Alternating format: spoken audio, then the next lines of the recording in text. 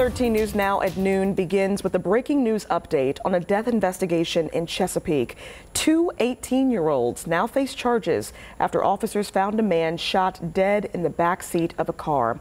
Police arrested Dylan Albert and Jayshawn Brown. So we're told a caller reported seeing a man being dragged out of a home on Candlelight Drive yesterday. Emily Harrison joins us live now in Chesapeake. Emily, what have you learned in this story?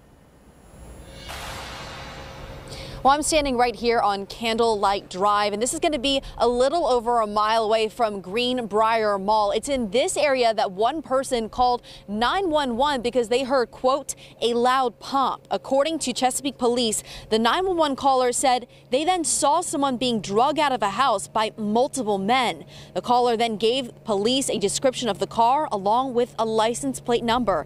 Chesapeake police say they started to search for that car, broadcasting the description to all of their units, and officers found the car over 3 miles away from the initial 911 call. Inside, they found one adult man in the back seat, dead from a gunshot wound. Now, today, 2 men are in custody, Dylan Albert and Jayshawn Brown, and again are in custody facing several gun-related charges. Live in Chesapeake, I'm Emily Harrison, 13 News Now. Emily, thank you. And as we get more updates, we'll send breaking news alerts through our 13 News Now app straight to your phone. To download that, you can head to the App Store or Google Play.